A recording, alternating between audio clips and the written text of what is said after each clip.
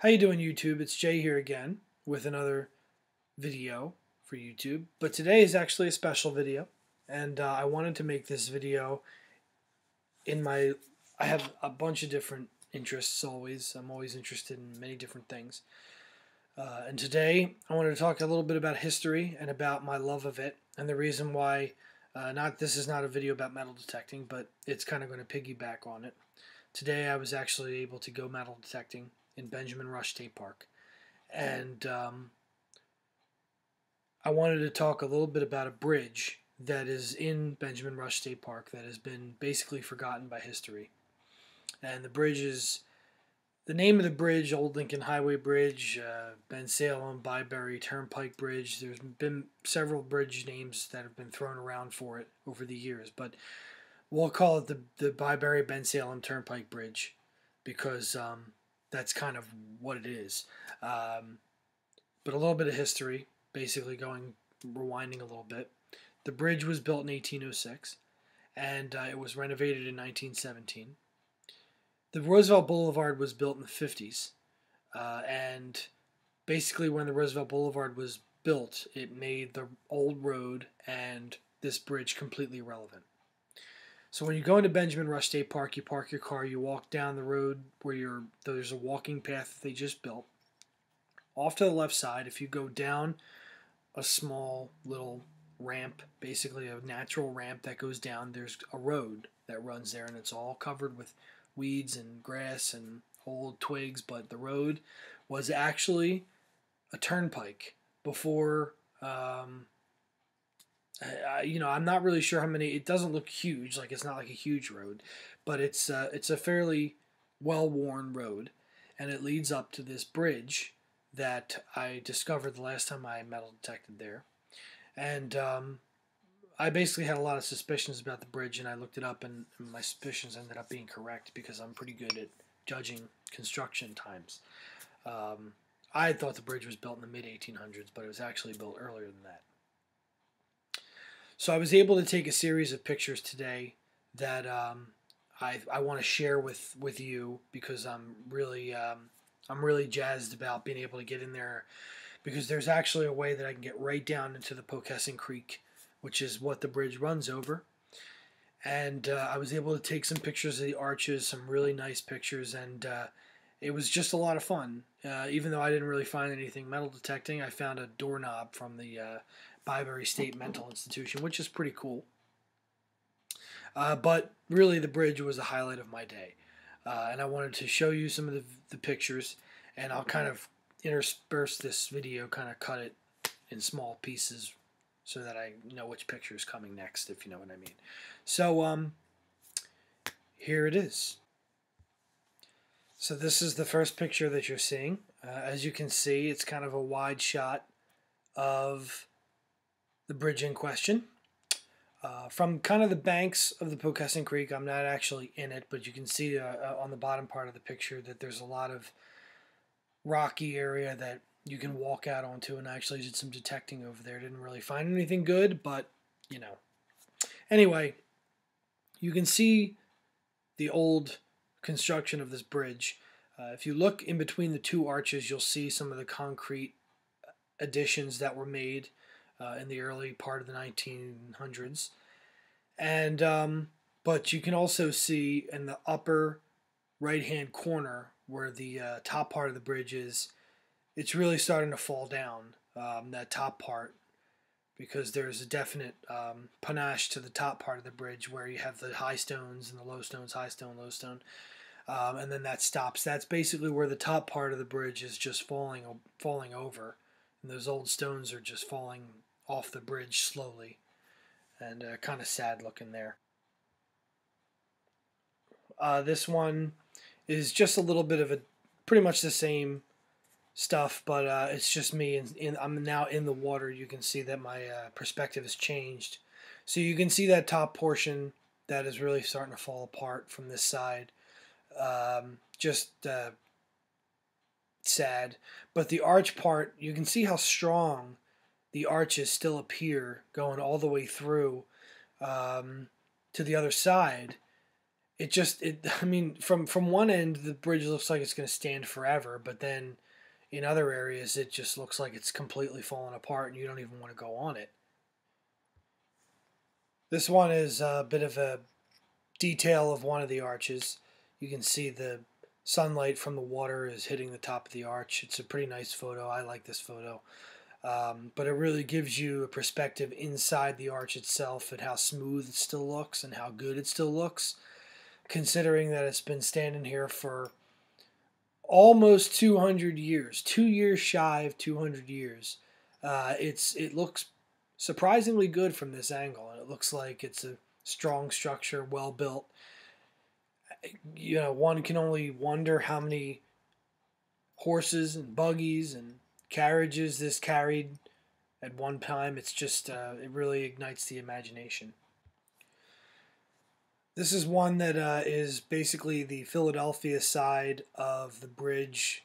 This one would be stretching. If you look at it from where I am, I'm facing Philadelphia, facing south. So this side of the bridge is actually in pretty good shape. You can see, I don't know how well you can see in this photo. There's a closer one, but there's a lot of masonry and I think a lot of concrete addition to in between the stones that I think that they did to just kind of like point the stones a little bit and to strengthen them a bit. But from this angle, it actually looks quite good. All right, these next two pictures actually depict the other side, which is basically heading towards Bensalem, north. You can see the first one here is a wider shot of the second arch, and you can see the top portion that is completely falling apart. Definitely in much worse shape. Not really sure why. It's like one side of the Bensalem bound way is bad, and the one side of the Philadelphia bound side is bad. The other side, which I'll show you in a little bit. But you can see with these two photos here, definitely some issues here on the top part of the bridge. They are the stones on the top are falling over, and it's basically just a matter of time until the entire side wall just completely disintegrates into the Pocassin Creek. Again, this is a sad side of it. This is just kind of an artsier detail shot of inside the first archway with the sun bouncing off of the Pocassin Creek. But I think it's just a good indication of just how strong the arch structure is. And how, even though it was invented probably 3,000 years ago by the Romans, it's still very strong bridge construction and really interesting here. The next few photos here are all pretty much of the same part of the wall on the Philadelphia side of this bridge. And as you can see, there's a lot of points where the masonry has kind of fallen out from in between the stones, and but you can see kind of where the early 1900s renovation was going with trying to add some concrete to kind of, I guess, bolster the structure and add to the original stone that was there.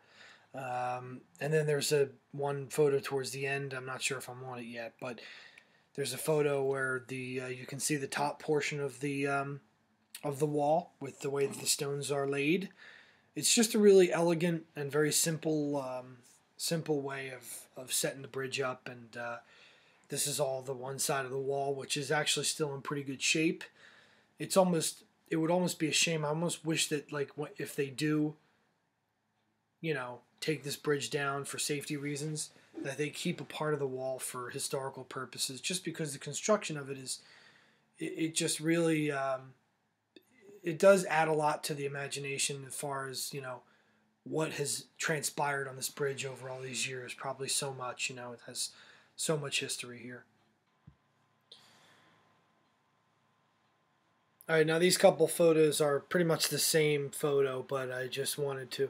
I'm actually pissed. I'm kicking myself because I didn't take a picture of the wall that was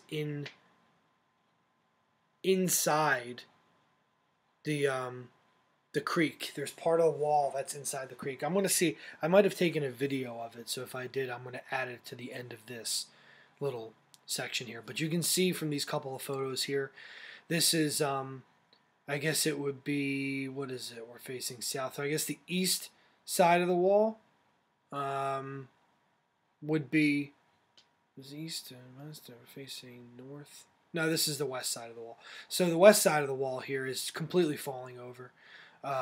There's a point where you're literally on the bridge itself over the archway, and you are looking over, and there's just no wall there, and there should be, and there's not.